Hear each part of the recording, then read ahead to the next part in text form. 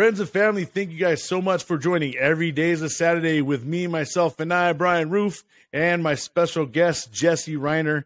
What's up, Jesse? How you doing, man? What's up, man? Thank you for having me again. I enjoyed it last time. Absolutely. Yeah, man. We're definitely going to have you around for the next couple of Thursdays as we go through all these retro games and all the consoles and stuff like that. You got to look at all the stuff behind you.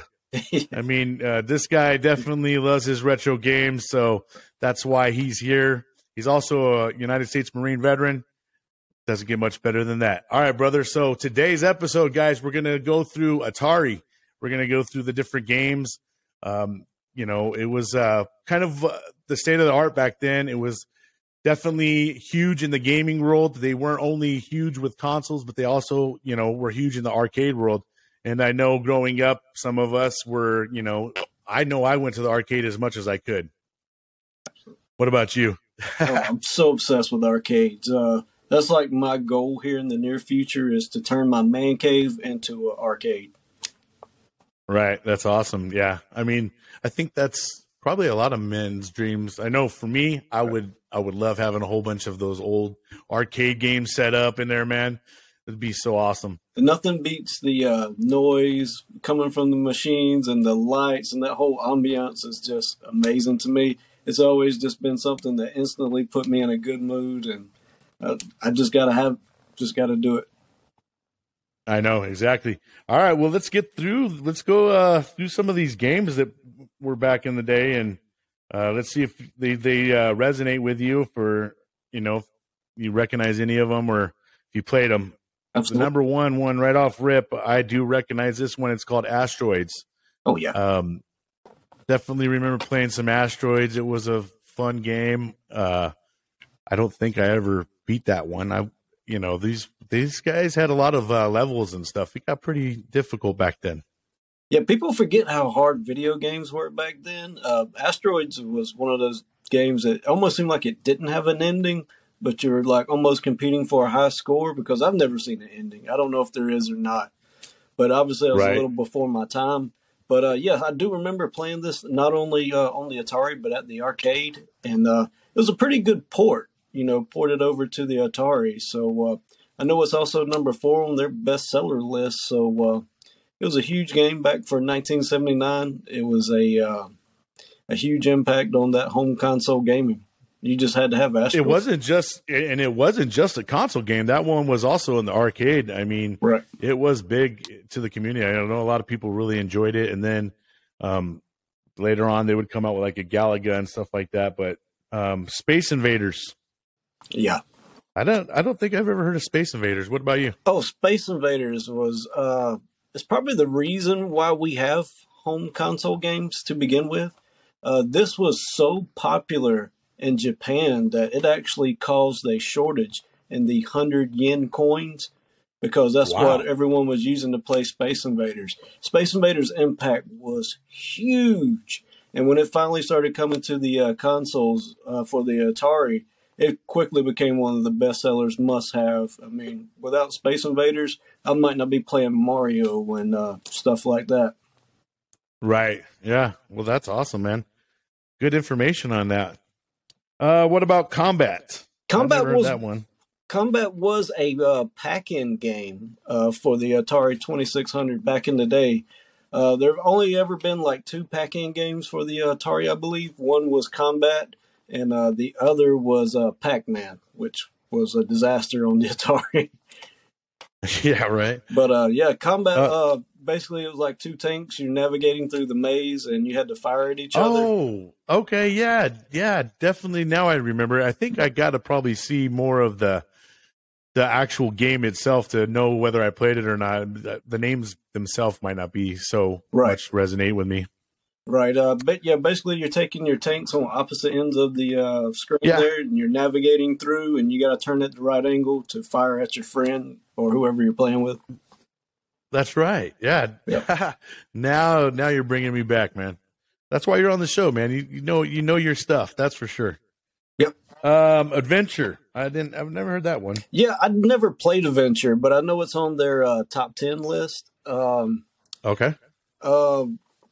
just looking at it, it was one I never had, but it says it's huge for the action adventure games. Like, without that, we probably wouldn't have, again, Mario and stuff. Because, oh, also one other thing about adventure is the creators snuck in Easter eggs. So they actually hid their names in the games, and you could find it by going through certain rooms. That's one tidbit that I remember from a Atari documentary I watched one time. Wow, that's really cool. Pitfall. I do remember Pitfall. Yeah. What about you? Pitfall is definitely...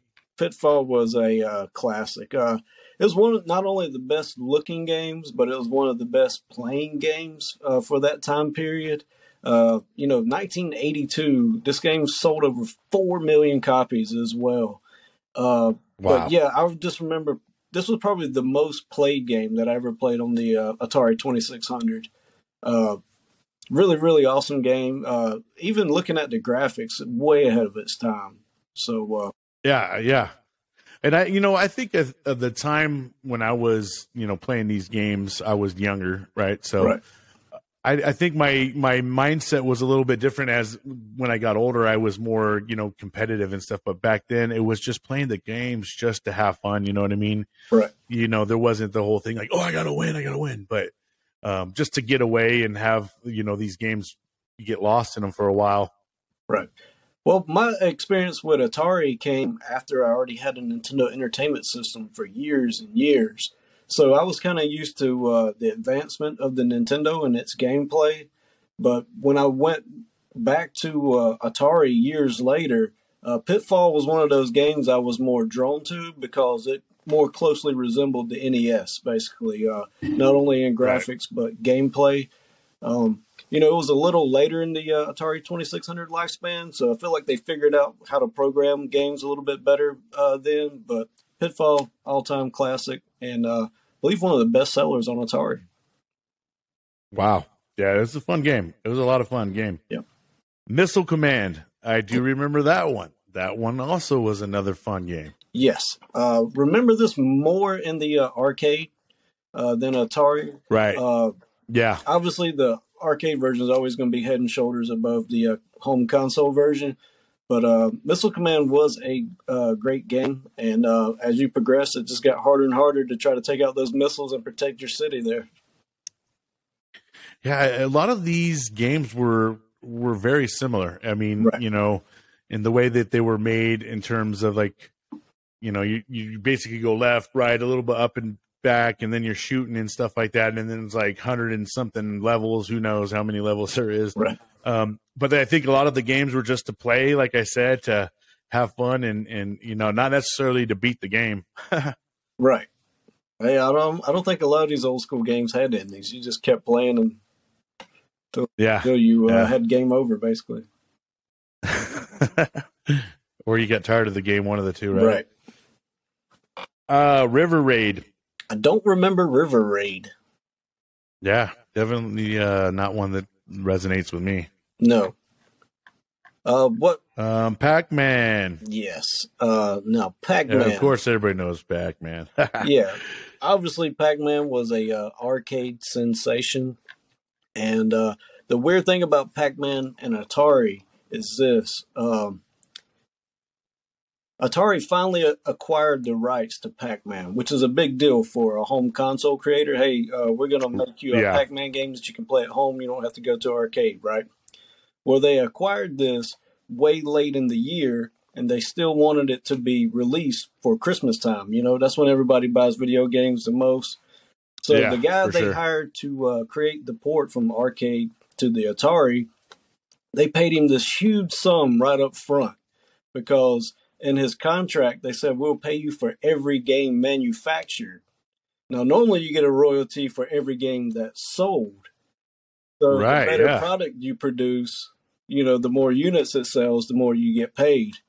Well, Atari wasn't too bright in the contracts back then, and they paid him for every game manufactured. So they manufactured over 12 million copies of this game. Hell yeah, mass produced, man. Right. So this guy got paid right off the rip. And guess what? I believe they only sold 7 million copies of Pac-Man. So they had all these leftover copies just stored in warehouses, just taking up space that they couldn't sell, but yet they still had to pay the programmer for. And if you ever played Pac-Man on Atari versus the arcade, there's no comparison. I mean, it's glitchy, it's blocky, it's ugly, it sounds bad. I mean, it's not fun to play at all. Yeah. But, as a kid, that was one of the games you had to have. You had to have Pac-Man, and we did play it, but it was definitely not one of my favorites. But a huge blunder. Yeah, I can remember as a kid going to the restaurants and stuff like that, and they would have a Pac-Man, little sit-down Pac-Man game that you could go sit down and play. I mean, Pac-Man was almost everywhere you go. Right. You go sit there and wait at a restaurant. There would be one at a restaurant. You go, to the supermarket. There's little arcade games. Pac-Man. There's always a Pac-Man or a Miss Pac-Man in there. Absolutely. But that was definitely. It's still a fun game for me. I still have a lot of fun when I play it. Yes. But. Yeah, it's definitely one that still.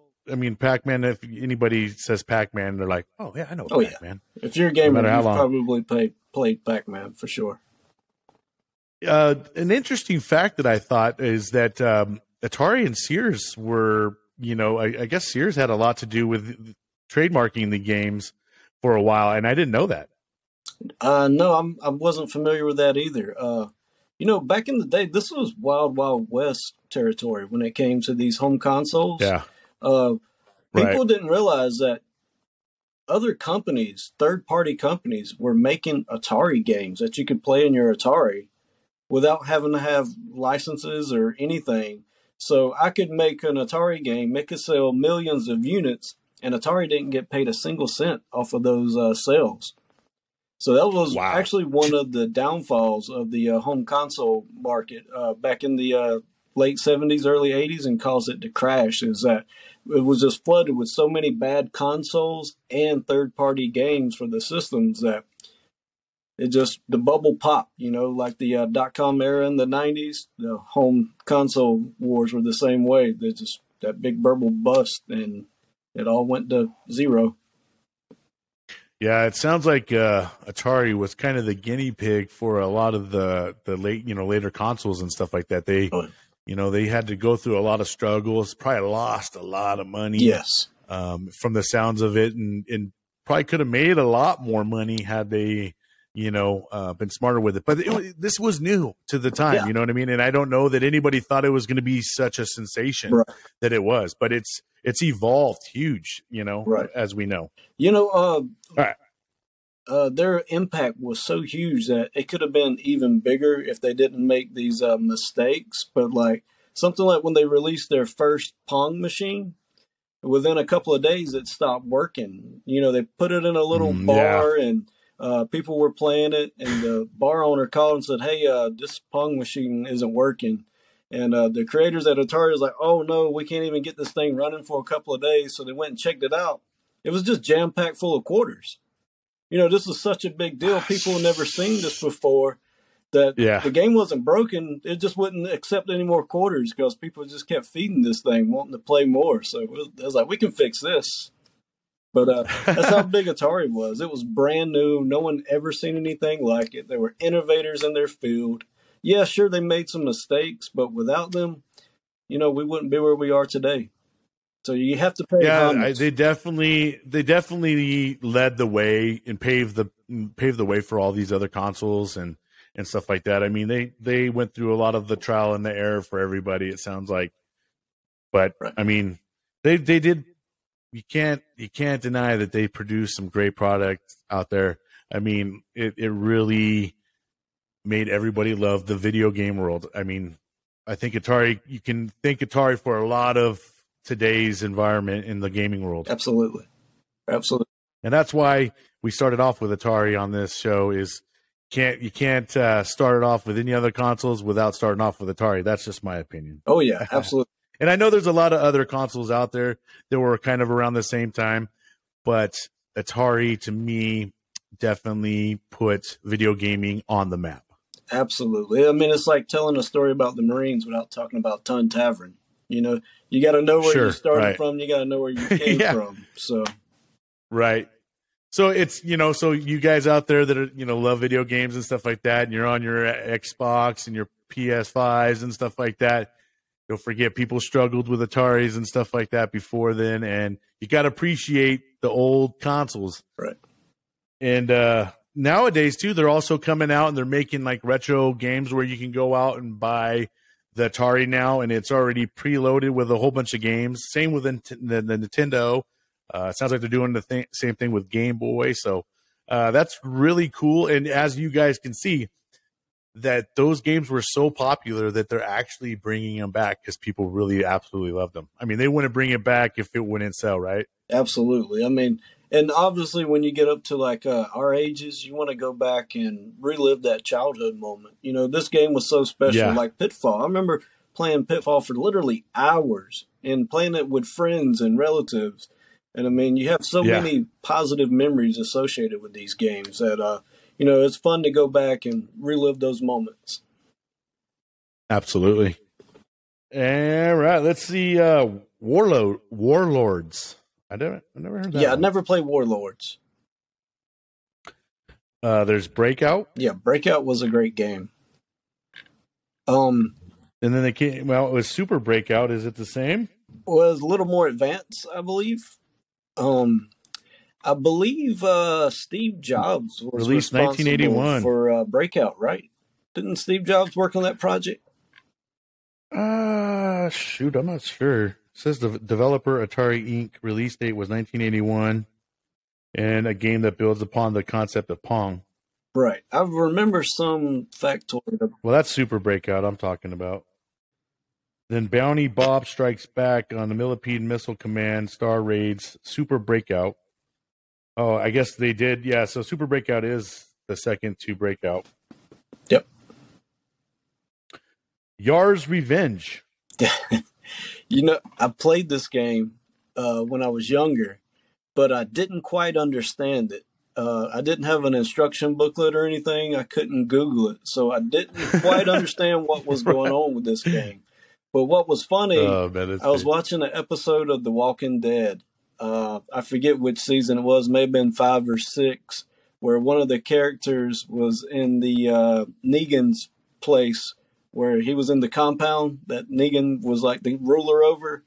And one of the dudes sold out so he could play like this game in particular, Yar's Revenge. So, you know, he's basically sold out his friends to play this game. So it must be a great game. Go play Yar's. I didn't understand it. Yeah, of course, we didn't have nothing to look up and how to do things, right? All the cheat codes you can go look up online. Exactly. Pong. Everybody knows Pong, I'm pretty sure. Right. Pong was pretty popular back then. Where do they fall in the top 10 list? Do they rank in there? I don't see Pong on a top 10 list, but I'm surprised. I mean, it had to be one of the most popular games ever. I mean, literally ever. It definitely was. Not only is Pong's the reason why Atari's around, basically. Even inspired home consoles that did nothing but play Pong.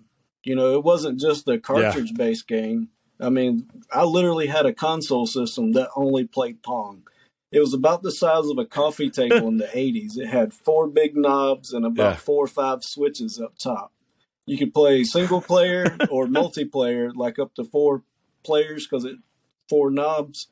And all you did was up and down, knock the ball back and forth, and it would keep score. But, Pong was so huge. And like I said, without Pong, there probably wouldn't be Atari. Without Atari, we wouldn't have PS5. So, yep, exactly. I really like. Now it's great going through this because it makes me appreciate it even more. I mean, now that I'm kind of, I never went through and looked at the history of Atari and stuff like that, but before we did the show, I kind of did a little bit of some digging in, and I was really shocked on some of the things I was reading about it, but it impressed me even more that I feel like Atari was the leader in gaming. Right. Let's see. Air Sea Battle. I don't remember that one. Don't remember that. It's a head-to-head shooting game though. Oh. Haunted House. I I have a memory of this cartridge, but I don't remember that. By ghosts, spiders, and something that looks like a furry beach ball with eyes. The game ends if you get hit by monsters. Yeah, I think that was one of those simple games where you just moved around on the screen and try not to get touched by stuff. But I know you're going to know this one. Frogger. oh yeah, definitely. Didn't you just talk about Frogger or something like that recently? No, not Frogger, but oh no, you were. That's right. You were talking about the other turtle game that we were talking about last week.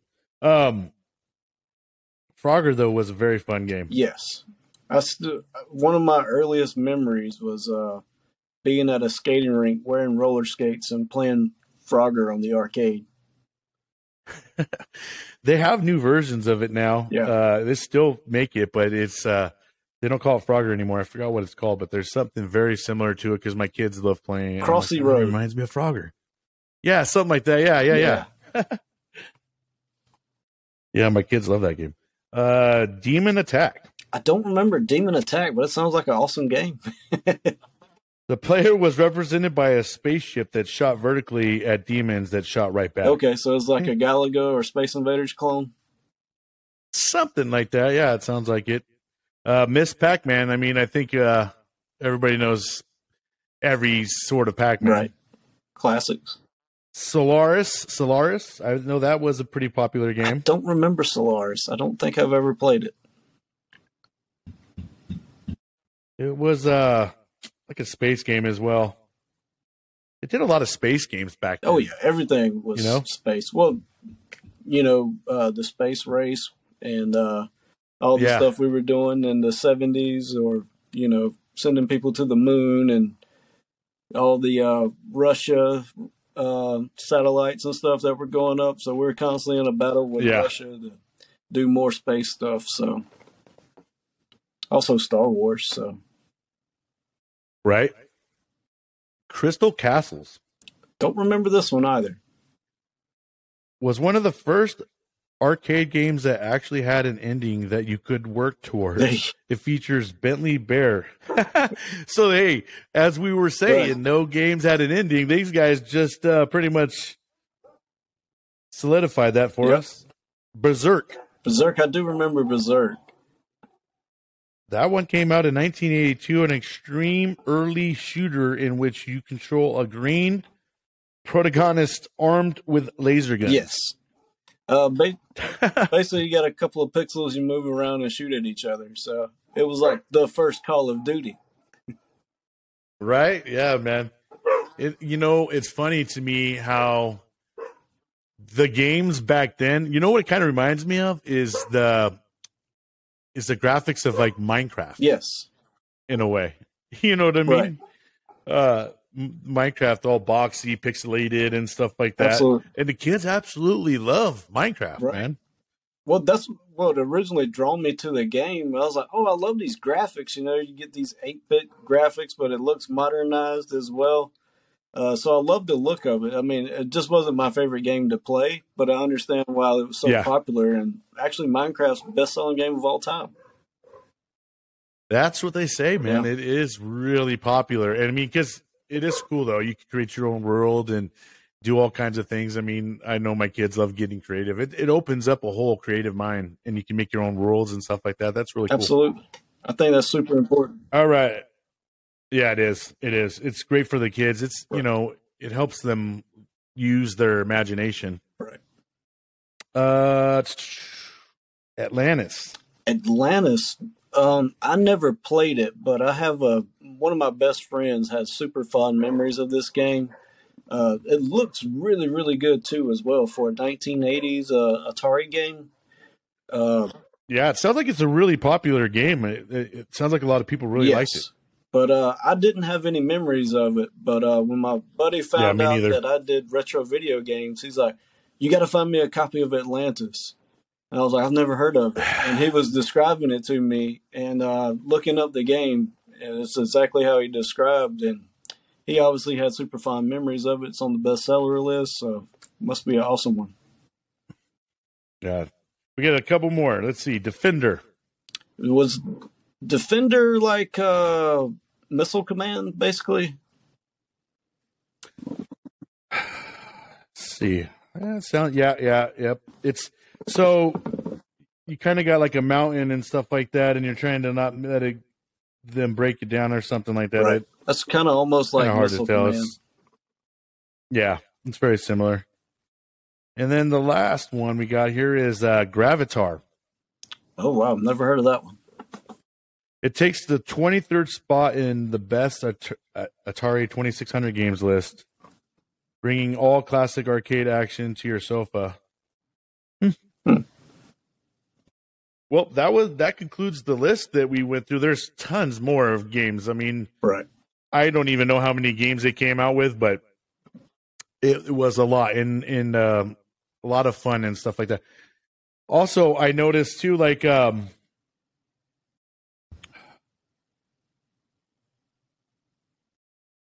are trying to bring back the game, and it's, like I said earlier, and you can now buy it at, there's eBays and stuff like that.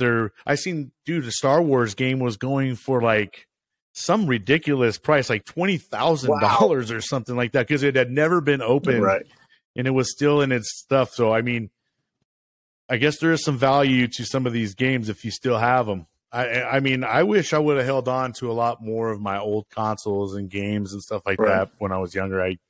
Had I known, where they would all go eventually. Exactly. So, so you guys, if you're watching this, let this be a little bit of a warning to you. Keep your Xboxes, keep your PlayStations, keep your games around, because eventually one day, they're going to be a retro game and you can still be like, I still got mine. You know what I mean? So I wish I could say that about my Ataris, my Nintendos, my Segas, all those things that I used to have. Yeah, I can literally remember having at least 3 Ataris. I probably had 5 or 6 Nintendos in my lifetime. Either would be lost, traded, damaged or something, and you would have to get a new one. And all the library of games, if I had all those now, not only would it be fun to go back and play, but you're also sitting on a gold mine.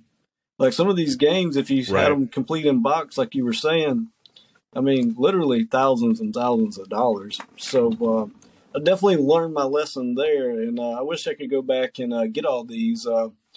What's weird is I also got into retro gaming collection at like a really bad time where the prices are sky high because it's so popular now. It started to get, because everything, it's starting to be popular again. Oh, yeah, absolutely. Because they're starting to make all these they're starting to bring them back, and so now everybody's like, oh, man, I miss it, and making these things with the preloaded games on them and stuff like that, it just, people are like, hell yeah, let me get back on and I want to play some Mario again. I mean, if you think back to what we're doing on TikTok with the live streaming, I saw people playing retro video games on TikTok, and I was like, oh, wow, I want to do that. So I had to grind my way to get 1,000 followers so I could go live on TikTok. And then people started watching me, and that inspired them to do the same thing. So I have so many people that I inspired, and when I see them, they're like, hey, this is Jesse. He inspired me to do retro video gaming on TikTok. I saw him playing Super Mario Brothers 3 one day. So, that cycle just keeps going and going and just keeps getting more and more popular. So that's great, man. And it's great that people, still appreciate it to that degree. And I think a lot of times too, with the way things are in our today's environment, we forget things, sometimes we just forget, oh, shoot. And then when someone brings it out, you're like, oh my gosh, I remember that. And then, and then as it unravels one memory, then all of a sudden all these other memories start coming too. And you're like, oh, I remember that too. Yeah. I mean, that's how it was when I started watching some of your videos too. Like I said, it was like, doot, doot, doot, doot, and I'm like, oh man, just hearing those sounds and stuff like that. And it really, brings you back. Cause when you were a kid, I know when I woke up and stuff, and I was super excited, like, oh man, I can't wait to get to play the game, Right. Mom's going to let me play for a little bit. Yep, absolutely.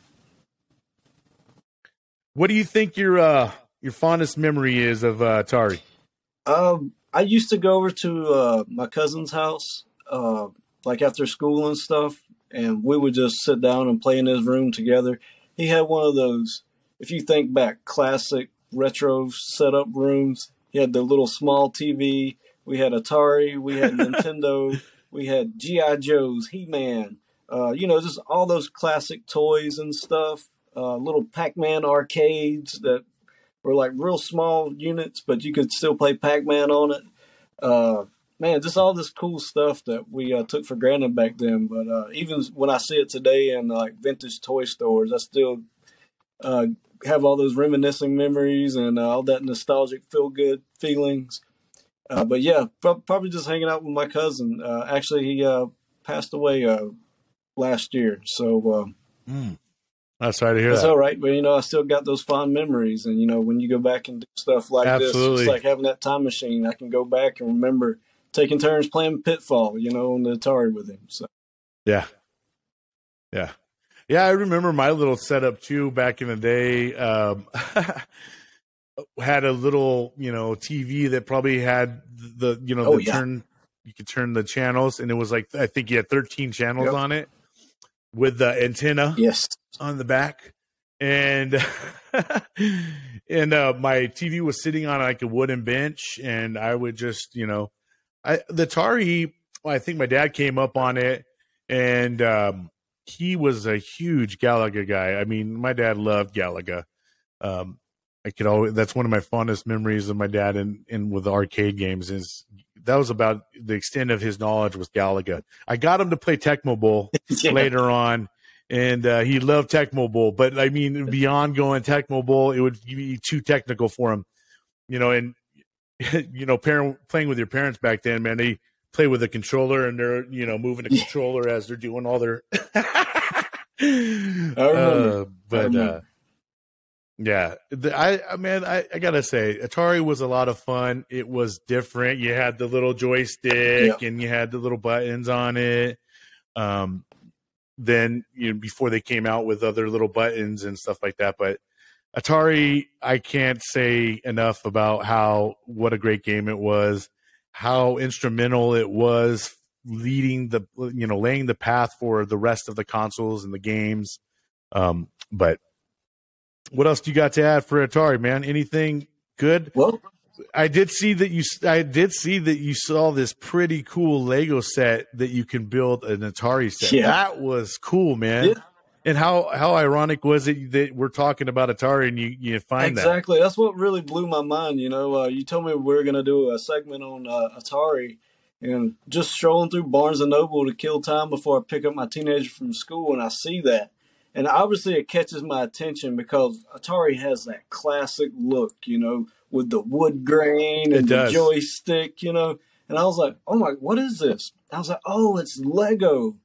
And man, just such an awesome piece of Lego. I mean, you're combining two awesome things, Legos and video games. That's what I was going to say, man. Two big time, things that when we were kids, man, Legos and Atari. I mean, how awesome. And it looked so realistic. Exactly. Dude. This is Lego blocks.